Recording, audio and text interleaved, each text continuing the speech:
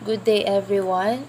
For today's lesson, we will talk about functions and relations on finite sets. So again, in this video, we will talk about functions. So first, let us read the function notations.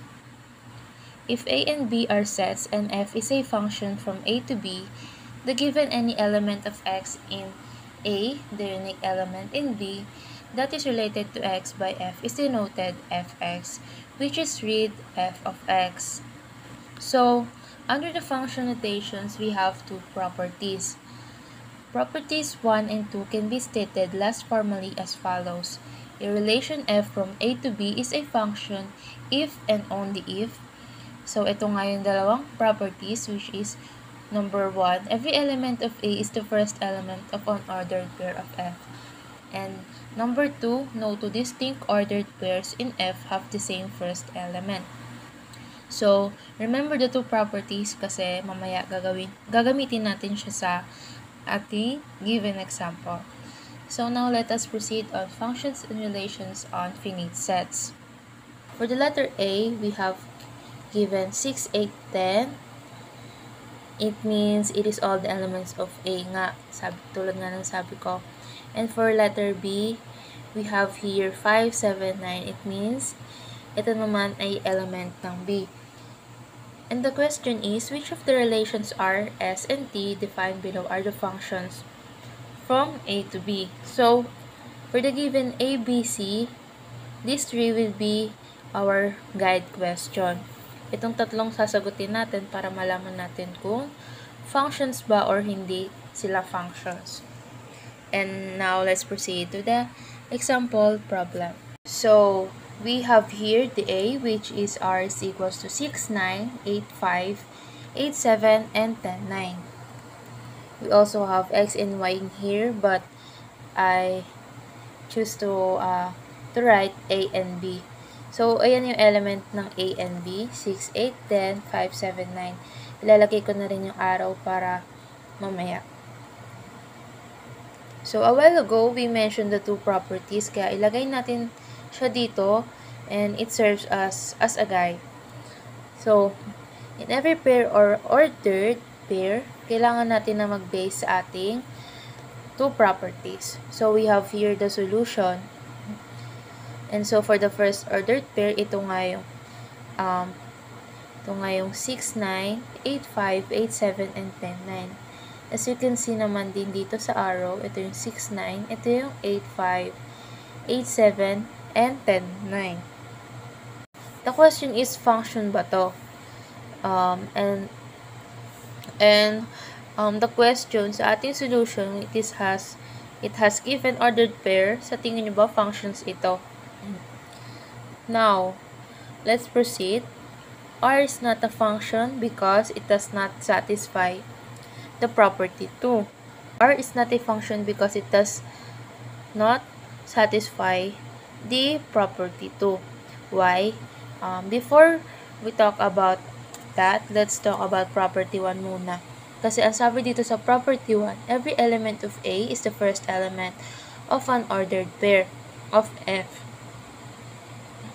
As you can see naman na ang element ng A natin is 6, 8, 10. At makikita rin natin siya dito sa solution, which is 6, 8, 8, and 10. And that support the property 1. So, ang tanong dito, at bakit hindi niya na-satisfy ang property 2? Because ang sabi dito, no two distinct ordered pairs in F have the first same element. So, ito ang problema. So, ang problema dito ay itong 8, 5, at 8, 7. So, lagyan natin siya ng tanda.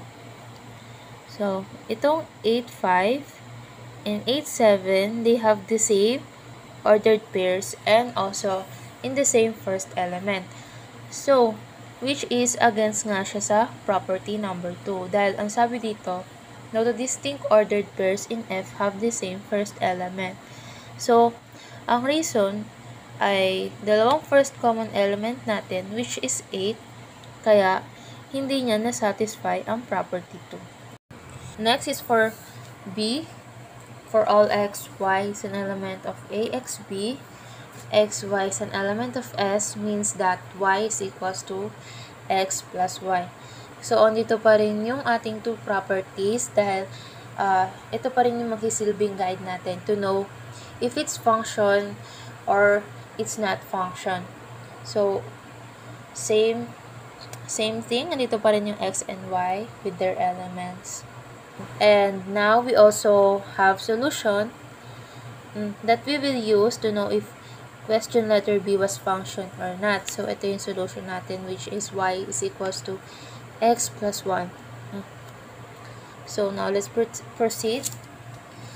So, 6 is element of A, and nakalagay dito, and we also know that there is y in B such that y is equals to 6 plus 1 equals to 7. Meron daw itong si y sa B, kaya gagamitin natin itong solution na to get to know kung tama ba ito or hindi.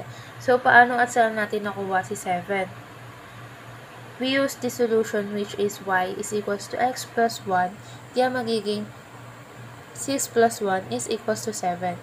Dahil ang lahat ng element ni A ay isa-substitute natin sa x, kaya siya naging 6 plus 1 at ang sagot ay 7. At ito naman ay may kita mo sa y, which is element siya ng letter B. Next, x is element of A. And we also know that there is y in B such that y is equals to 8 plus 1 and equals to 9. Same thing, substitute lang natin ang element ni A, kaya magiging 9 siya. And for the last, 10 is an element of A. But we know that there is no y in B such that y is equals to 10 plus 1 is equals to 11. So, bakit? And S is not a function because it does not satisfy the property 1. Same thing lang naman, ay i-substitute natin ang element ng x, kaya ang kakalabasan ay 10 plus 1 is equals to 11. Ngunit kung titignan natin ang y, ay wala naman itong given na 11. Dahil ang lahat ng value ni y ay meron lang siyang 5, 7, and 9. Kung kaya wala kang makikitang 11 dyan. So, kung titignan naman natin itong ating ordered pairs, it also, meron lang siyang 6, 7, 8, 9, and 10, 5. We can, draw some line para mas maintindihan. Ayan. 6, 7, 8, 9, at 10, 5. Kahit gawin natin siyang, kahit sabihin natin hindi ito 10, 5, or we can change yung ordered pair niya sa 10, 7, or 10, 9, wala pa ring lalabas na 11. That's why S is not a function because hindi niya na-satisfy si property number 1. And so now let's proceed to the last question, which is the letter C. T is defined by the arrow diagram, and we have here the properties kasi malalaman natin kung function ba siya or hindi. And also we have here the ordered pairs which is 6, 9, 8, 5, and 10, 5.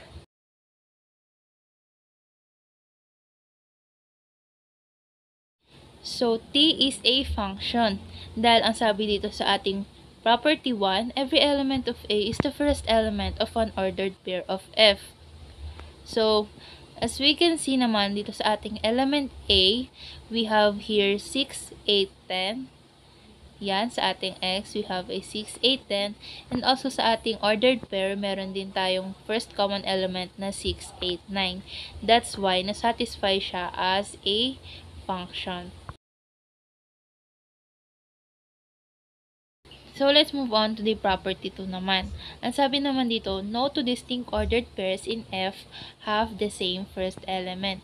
Wala naman tayong makikita dito sa ating given na ordered, mayroon silang same first element. So, this ordered pair are agreeing the property 1 and 2. T is a function. Every element in 6, 8, 10 is related to some element in 5, 7, 9. And no element in 6, 8, 10 is not related to more than one element in 5, 7, 9. When these properties are stated in terms of the arrow diagram, they become 1. There is an arrow coming out of each element of the domain. Dahil makita naman natin na ang arrow ay nakatutok siya sa element ni Y. And number 2, no element of the domain has more than one arrow coming out of it. So, at dito naman sa 2, ang arrow ay hindi nanggagaling o nakaturo sa 8. I mean sa 5 pala. Kumbaga, hindi ito nakabaliktad. Palaging unang manggagaling sa element A bago sa element B. Hindi siya po pwedeng mauuna ang value ni element B bago ang element A. Kung kaya, pwede natin sabihin na ang T6 ay equal sa 9, T8 ay equal sa 5, ang T10 ay equal naman din sa 5. And that's it. I hope you learned something from this video. Thank you for watching.